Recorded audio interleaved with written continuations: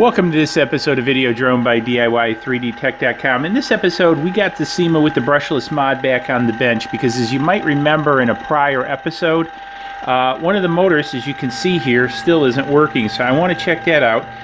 And obviously the alignment of the motors isn't working because, as you can see here, this is meant to spin this way, clockwise, and this is actually spinning counterclockwise. I'll spit that out.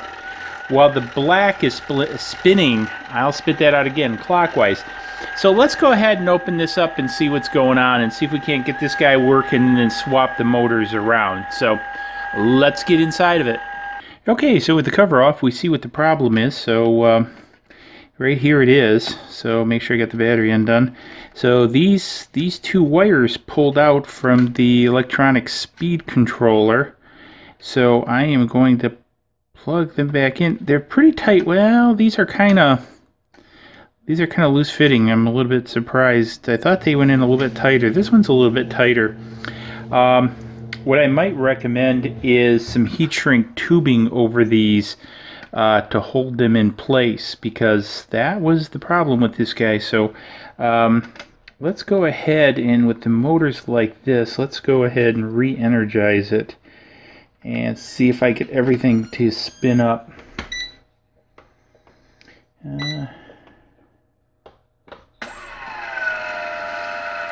Yep, so this is a good sign. So we got almost four motors spinning up now.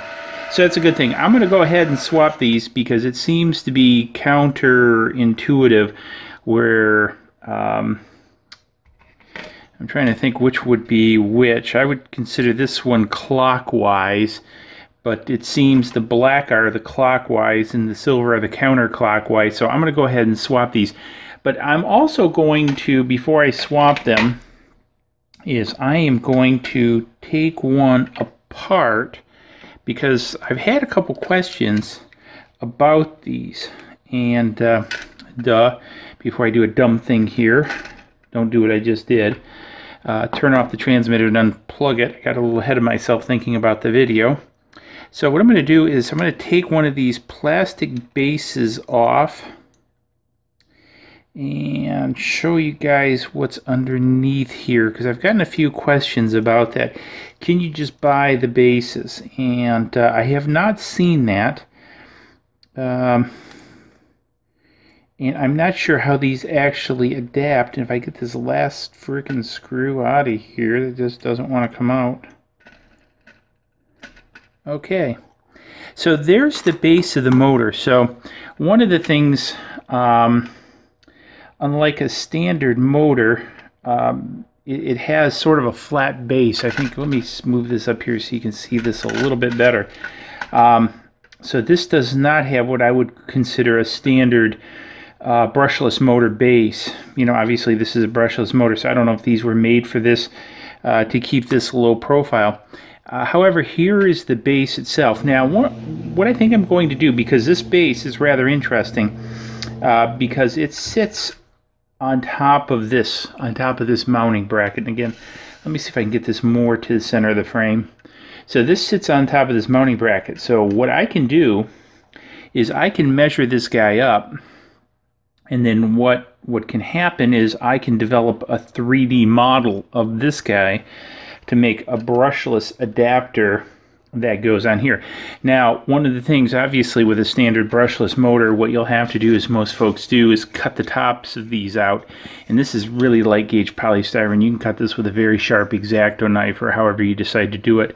However, I think I'm going to go about that. And so watch for another video where I actually do this, and I'll probably put the results of my modified version up on Thingiverse, because what I will probably also do is modify it to receive a standard, or make it so you can modify it to receive a standard brushless motor to go on here.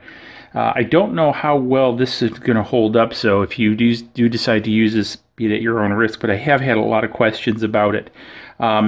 Because the other thing that is also, I think, possible with this, in the way I'm going to design it, is so you can see a machined version of this out of, say, a solid piece of aluminum or something also. Because, note a couple things. There's pass-through holes here. So you got to have pass-through holes here. You have to have mounting holes. It's a rather complex little object, if you will. So I don't think it'd be super easy to design, but it's definitely not impossible to design. So I'm going to whip up a model of this and put it out there if you guys are interested. Anyways, I just kind of wanted to share the insides of this with you guys. So I'm going to go ahead and swap the motors around, then we'll come back and take a look at the motors being swapped around, if I don't drop everything here. And I'm going to try tightening up things a little bit more with zip strips and that, and we'll see how that goes. So let's make those changes.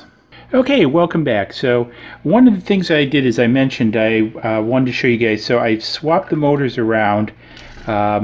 So this is the front of the copter, so black and black, silver and silver. And so I've got this on here because we looked at this at the onset. We needed to swap the motor positions. The other thing that I did is, remember we saw that, I think it was this one here, that two of the wires had come unplugged. Well, one of the things that I was doing is I was messing around with this. I noticed some more of them came loose. So one of the things I did, and I had planned on doing it anyway, but it really just showed me how loose these bullet connectors are, is I went and I put heat shrink tubing around all these to hold the connectors firmly in place.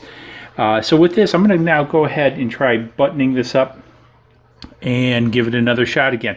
So hopefully you found this interesting, and if you're kind of following along with this or looking at doing it yourself, I would say right out the gate I would put heat shrink tubing on these, and I probably should have did that anyway on the S500, which I'm building. I'm doing that, so I should have probably thought about it for this one too, but I didn't. I thought these would hold because they are insulated. So anyways, hopefully you found this interesting. If you did, give them thumbs up. Also, subscribe button's going to be coming up over there. Please subscribe. Hit me up below in the comments, and hey, we'll see you in the next video. Cheers.